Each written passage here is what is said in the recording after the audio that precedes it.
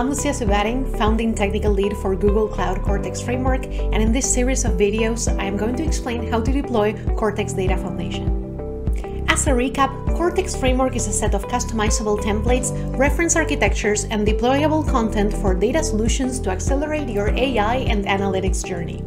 If you're looking for an introduction about Cortex Data Foundation and what you can achieve with it, please check the video series in the description. Now let's move on to the steps to create your own demo of Cortex Data Foundation. The easiest way to understand the framework for the first time is to start with the simplified guided demo deployment. This will create a sample deployment with test data and automatically fulfill dependencies so you can see what the data models and artifacts look like. You will find this deployment in the GitHub README. This deployment starts with this button and assumes your user has enough permissions to execute builds, assign permissions to the Cloud Build Service account, and create cloud storage and BigQuery artifacts.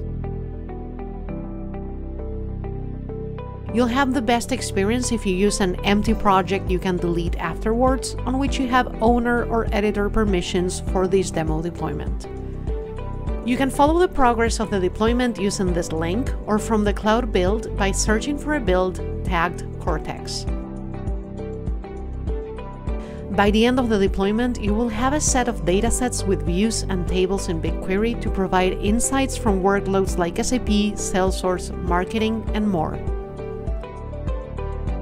You will also find the files for change data capture processing and materialization of results that are configured by default. We will cover more about these in a bit. If you go back to the Cloud Shell, you will see the button you pressed cloned the repository and filled in a configuration file. The script went on to create all of these artifacts for a smooth deployment. This demo deployment is not suitable for production, but meant for you to understand what to expect after deployment and give you the chance to explore the data models and lineage. If you want to get ready for a deployment that uses your own source systems and is suitable for production use, keep watching this series.